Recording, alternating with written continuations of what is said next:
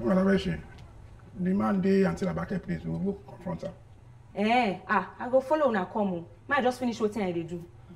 Because I have to be there. That's a lot shaking.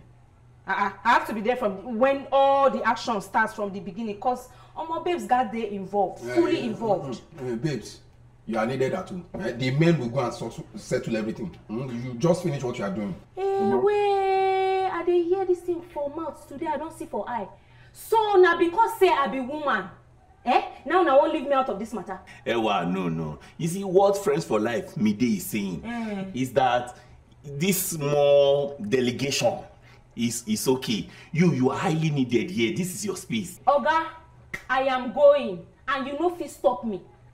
Which kind of talk be this one? And besides, I have raw talents. Remember that time where I do made them commode the major? Ewa, please, for the 100th time.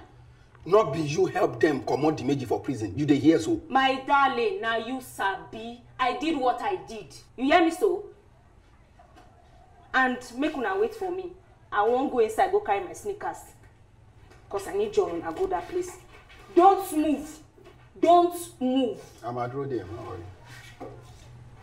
You don't want to shave your load there,